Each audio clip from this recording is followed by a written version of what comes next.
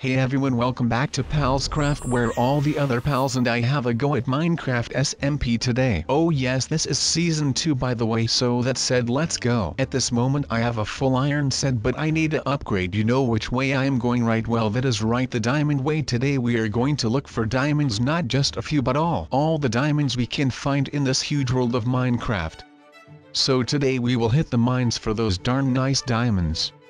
We will also visit a village that is nearby and kill some mobs because we love killing those ugly things. My hate for mobs has really grown in the past days. I heard they started doing small raids on villages with creepers. That is one of the reasons why we are going to visit the village to check if everything is alright. So let's start our journey, shall we? There is like the moon, Jupiter, you have Earth, the planet that we live on. You have got some other planets. But if I named them all, you are going to be here for a while. Do you know the planet Mars? The planet Mars may have water, so there could be some aliens on that planet. Excuse me, I think I need a taxi to the nearest McDonald's. I want a MC chicken menu, and a milkshake strawberry please. Oh, this is not the McDonald's? Well, what was I thinking then? I should get dressed, go home and go to the McDonald's. Wait, I already am home. Then I should go to the Burger King, cause that is better when you are at home. Have you ever wanted to tape some pieces of bread onto your chest and just row a boat to like an island and live there? That would be a dream of mine, to just go onto an island where nothing is built yet and just make my own rules and live there. I would build a really nice house and just chill there at the beach every day. My diet would consist of just coconuts and some creatures that live on that planet. Or do you ever have any random thoughts that you would just super glue stuff to your chest? Not with like tape, not taping bread to your chest, but just super gluing stuff onto your body. Like you could just glue an entire kitchen onto your body, or just glue a television onto your belly button. Would that even be possible? I have no idea, but it is time to show you my secret place, this crater. I know it is such a nice place to mine, right? But we will head down from another way because it is getting dark, and you know what that means, right? Mobs everywhere. So the main resource we are looking for is diamond, of course, but everything else like coal, iron or gold is welcome too. So just everything we see we'll try to get. We first need to mine down to find those nice diamond. I just love those diamonds, guys. They make me so happy. Like when I see one of them I just start smiling and just doing random things. You know who is much bigger diamond lover? Chip the small man is just crazy about them. His whole house is just diamond and more diamonds. You know why we don't fight diamond right now? Well, that is because my brain is processing how this mine is going to look before I do something to it, and I thought in my head, like, what is it going to look like with these flat wide mini carts? And my head was like, go for it, sub, it will look amazing. So when my mind tells me that it is going to look great, then I believe that it will look great, and then I make it great, and then it actually is great. So that is really nice. And don't you guys think that these windows look great with the natural lighting and stuff? And these crafting tables, we need a lot of crafting tables. That is why we are making this video. I am going to show all of you cool crafting recipes, and it is all going to be amazing. But I don't really like the coziness with the torches. Instead, we need more crafting tables. You can never have enough crafting tables, trust me. And now we have a lot of crafting tables, and it is even smaller. And how smaller your house, how cozier your house. And we just don't have enough crafting tables, so we need to expand, and the floor is a great beginning with expanding with more crafting tables. Yes, even more than there are right now. And yes, that is really necessary. And now we are going to place a lot of crafting tables in the roof, and from down here inside of the house you can't even see that they are crafting tables, but from the side and from on top of the roof you could probably see that those are crafting tables. Yeah, I was right. And we don't really need to have the roof look really great or anything, so we are just going to leave it like this. We have a flat roof, so no one will see that it is even made out of crafting tables. So we are good with that. But now I am just taking some stuff that was also back in my day stuff, and I am going to make even more stuff with all of that stuff. So it is going to be amazing stuff, and you guys are going to be like, wow, did they have that in the old days as well? And then I am going to be like, yeah, of course, it was amazing the old days. You didn't have no submarine bases with those weird guardian fish and stuff. It was just the most simple thing ever, even live somewhere there, because the people that would live there would probably have a smelly pants after you tell them this story happened in their town. So we are not going. You know what the problem is in this story, that there will be a jump scare moment to name any town, so we don't concern the people that might live there, even though it is a relatively small town. But I do not want to get in any trouble or anything, so I am not going to take the risk of saying something about a town with angry people. So here we go. Bob the Banger. You better be ready. I talked a bit off this minute, so you could have gotten your popcorn and lay back in your chair or in your bed or wherever you are. Bob the Hot Darn Anger. The year once again was the beginning of the 21st century, and it was in a town that is going to be unnamed for reasons to not frighten the residents from that town. Bob was a friendly geezer growing up, and pretty much all of the residents knew little Bob. But as Bob got older, he did not necessarily get any wiser, but he got a little bit fudged up in his head. On a night when Bob was in his bedroom, his parents had a little fight. And this was not new for Bob, because his parents had a bit of a poopy marriage, but they did not want to get divorced because they might harm Bob's future with getting divorced. But they harmed his head just more with doing what they were doing.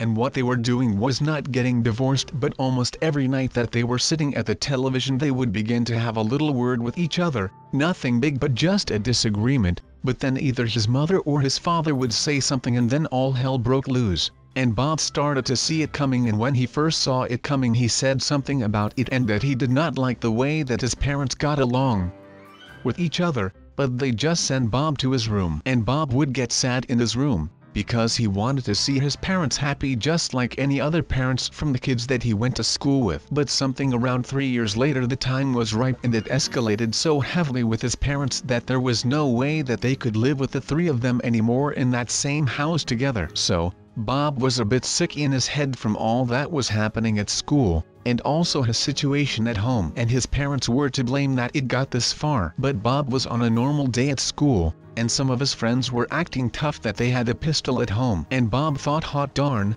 a pistol, that is pretty darn cool, even though if I say so myself. But if I had that and just threatened the situation at home, then maybe my parents would get along a bit better and I would save their marriage. But that was not how it worked, and neither did Bob get his hands on a gun, because with the age of 13 you cannot get your hands on a gun, or you have to know some pretty sketchy people. But Bob did not know any sketchy people, so he was there once again standing alone for himself. And Bob always thought that his mom had pretty cool spoons when she was cooking, and his uncle was a butcher, and he always thought that that was the coolest thing that ever existed. And he liked those spoons that butchers use for soup, the one that is called a butcher spoon. So he went to his uncle and he said that his mom needed a butcher spoon for cooking reasons. But what his Uncle Billy did not yet know that his mom was not even home, but she was sleeping at a hotel at the time. But Bob told the story because he knew that his Uncle Billy would not know that his mom was there, because his parents would not really talk about their problems, but instead they would just keep it a secret to themselves. And Bob knew as well,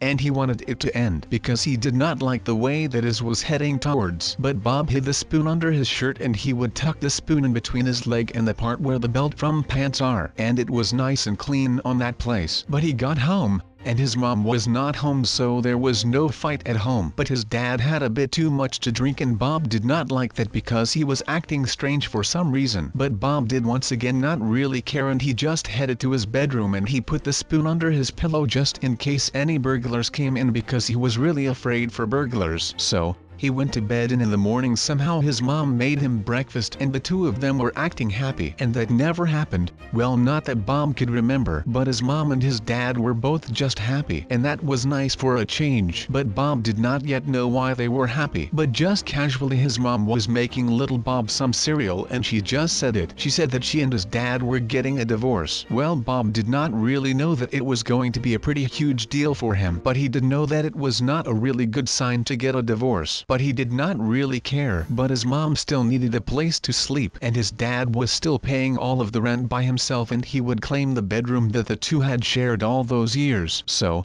his mom had to sleep in the garage, where there was an attic and there was a nicely built guest room, and it was pretty much on the other side of where his father would sleep. So that was Sharkwisha was going insane again when she thought very hard in her head about what she had done that night. She was panicking. Heinrich assured her that it was all in her head. Sharkwisha actually got up, destroyed that same mirror that was there in her room. Her parents thought it was best to just believe what the doctors were saying. Heinrich convinced the parents that Sharkwisha was actually going insane. Mom could not believe it at first, Dad believed Heinrich because he is a doctor himself, not in a mental asylum, but he still is a doctor in a hospital, and he sees some of the same situations himself every day. As you can see, we are going to trot it one more time because Chip thought it was a very interesting story that he just had heard. If we finish the story, you would know about how the two other girls got killed and how Sharkwisha actually lived her life in that asylum. Kayla and Bertha were sleeping that same night, and Bertha was having a nice dream about things and stuff. Kayla did not have a very nice dream about things and stuff. She was having a pretty intense nightmare about what has happened and what the consequences could be. She was having a couple of different dreams. One where she would just live on a happily ever after life like nothing happened at all. One where only her two friends got killed and she was the one to be blamed. There would be no case in court because it is scientifically unexplainable. But she would live a life where, have you ever thought, why would I not make a prank call? Like just call someone and tell them some crazy stuff. That would be really cool, because it would just be such a random conversation that it would be funny. Like you could prank someone with some real problems and just talk very random to them. Hi, I think that could make me laugh already. Just look at how big this obby is. Like, it is really huge. Do you know what else is huge? Space. Space is huge because there are so many planets in there. There is like the moon, Jupiter. You have Earth, the planet that we live on. You have got some other planets. But if I named them all, you are going to be here for a while. Do you know the planet Mars? The planet Mars may have water, so there could be some aliens on that planet. Excuse me, I think I need a taxi to the nearest McDonald's. I want a MC chicken menu and a milkshake strawberry, please. Oh, this is not the McDonald's? Well, what was I thinking then? I should get dressed, go home and go to the McDonald's. Wait, I already am home. Then I should go to the Burger King, cause that is better when you are at home. Have you ever wanted to tape some pieces of bread onto your chest and just row a boat to like an island and live there? That would be a dream of mine, to just go onto an island where nothing is built yet and just make my own rules and live there. I would build a really nice secret house and just chill there at the beach every day. My diet would consist of just coconuts and some creatures that live on that planet. Or do you ever have any random thoughts that you would just super glue stuff to your chest? Not with like tape, not taping bread to your chest, but just super gluing stuff onto your body. Like you could just glue an entire kitchen onto your body, or just glue a television onto your belly button. Would that even be possible? Because like televisions are pretty heavy and I don't think the glue would hold. I have to tell you something though. Like, I have a Gmail account and I am getting emails from people I don't know. I think they are companies or something. They are just random named things. I don't know what to do or what, but like, go to your Gmail account. Do you have random emails as well? Why do I keep dying all of the time? I can't even finish a story like this, man. Like, you would think by now I would see the pattern in this simple stage, but I just keep walking into the wrong paths. This stage looks easy though. It does not remind me of anything at the moment except for maybe a carpet or something. Like, these round ones really do look like pancakes, just like a couple of stages ago. Let me know down below what you put on your pancake. I am really curious to what other people eat on their pancakes. If your name is Josh and you empty an entire Nutella pot onto your pancake, I rate you, man. We are back at a stage where I could feel like Tony Hawk again. Did you know Tony Hawk has some skateboarding games? Like, the man even has books about his life. Look at this one though, it looks like a maze where you need to find the other side of a maze, so you can complete the maze. Like, the yellow things were corn and you are in a field where farmers normally would get your food from. So alright, enough of Townie, let's focus on this little man. Should we give him a name? Yes, let's call him Pete. Sup Pete, how are you doing? Yay, okay, from now on we will call little man Pete. Glad that you people like the name. Well, I don't really know if you like it, but that is what I am hoping for. Ha ha ha. It is just so cute how he follows me around and tries to keep up with me. Sometimes I do have to wait for him because he isn't used to all of this high terrain. I think he never went out of the village, so yay. But that is alright, I will teach him everything he needs to know. But first let's make a place where we can store our stuff. She was the one that killed her best friends. Bertha was not really her best friend, but she was having a hard time processing that Sharkwisha was dead. They eventually woke up in a weird alleyway near the McDonald's where they always had fun in between breaks. They saw an appearance of the same woman that was seen in the mirror. The girls were brutally murdered, but of course no one saw a thing. No witnesses, It was a clean murder. The world was shook, and even Sharkwisha heard the stories in the asylum. Sharkwisha actually was held hostage in the asylum for the rest of her life. John was called and he heard a strange deep voice react to what John just said. If you do not remember, John said what are the odds that he would be the target. John was in a pretty bad shock of what he just heard. Now the mystery man. But ladies and gentlemen, it is time for me to end this video right here, and I will see you back in the next one where we will continue on the farm. Bye.